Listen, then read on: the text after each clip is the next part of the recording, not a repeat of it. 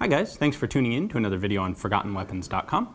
I'm Ian. I'm here today at the James D. Julia Auction House taking a look at some of the guns coming up for sale in their upcoming auction.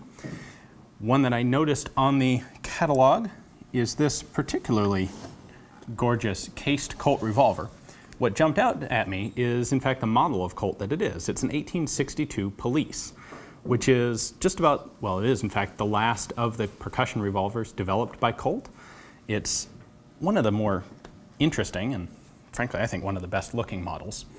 The idea here was they took the 1849 frame, which was a 31 caliber revolver, and they kind of scaled it up to a 36 caliber cylinder. Now they did this by actually putting a little step in the frame that we'll take a look at a little closer in a moment. And this was in fact marketed as a police handgun and saw reasonably widespread use as such. You might, thinking about it today, we kind of picture the police wanting a pretty hefty, proven stopper of a cartridge. So one might expect that at this period they would be using the 44 caliber Colt revolvers, which is actually not the case. Prior to using this, the most common police Colt was actually a 31 caliber, so this was a bit of a step up. Now it's a 5-shot revolver, where the Colt 36 caliber Navy guns, which were made on slightly larger frames, were 6-shot. You'll also notice, of course, this has a fluted cylinder. That's done to reduce weight, as was the use of the small caliber frame. These are actually pretty petite little handguns, and wouldn't be all that bad to carry. Now, there are about 28,000 of these made. They did share their serial number range with a similar model, the 1862 Pocket Navy. As was typical with a lot of firearms manufacturers of the time, you could order them in pretty much any custom configuration you wanted. Although the standard configurations were, obviously, it was limited to 5-shot because of the physics and the mechanics of the gun, but then you could get it in a 3.5, 4.5, 5.5, or 6.5 inch barrel. There were a number of custom guns provided by Colt with little short 2.5 inch barrels, which that'd be kind of neat to take a look at as well. But those are extremely rare. Very few of those were made. This one is serial number 20,000 and a half, give or take, which would put it somewhere right about in the middle of production, given that these shared their serial number range with the other models. Let's go ahead and bring the camera back in a little closer and take a look at some of the details here.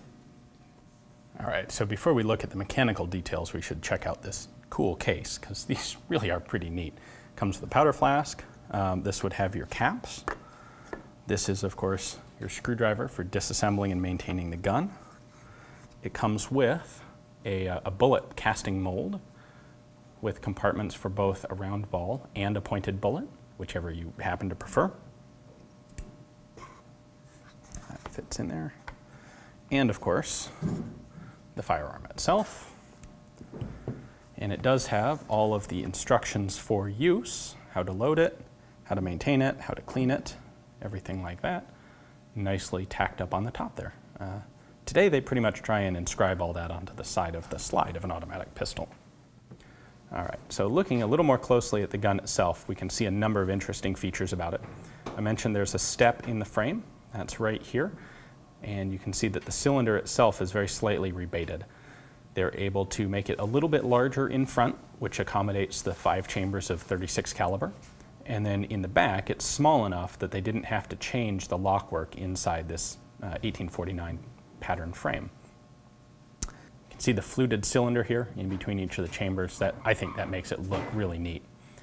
So one of the cool details about this particular gun, as you can see here, there's a little crown proof mark in between each of the cylinders and down here on the barrel.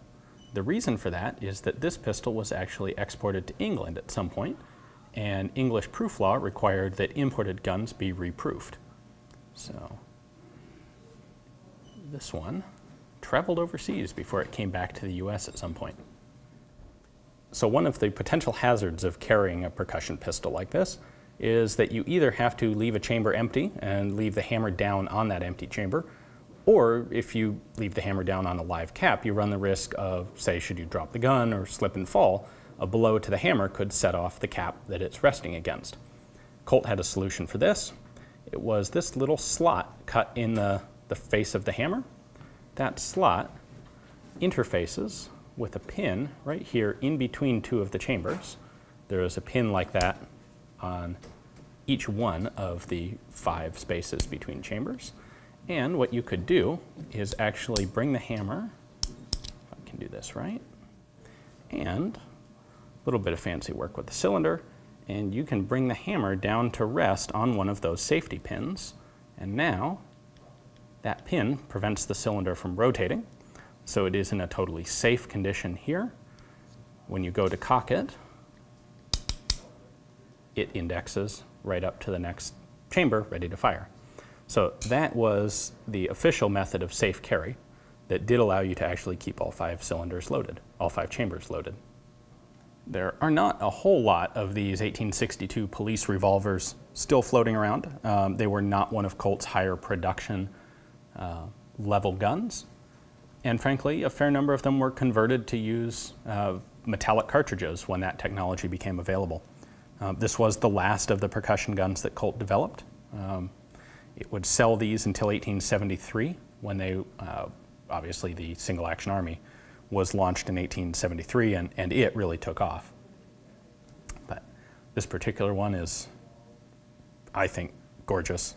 It's got just enough wear on it to really look genuine and authentically used. But it does lock up very nicely and has a very nice strong hammer spring.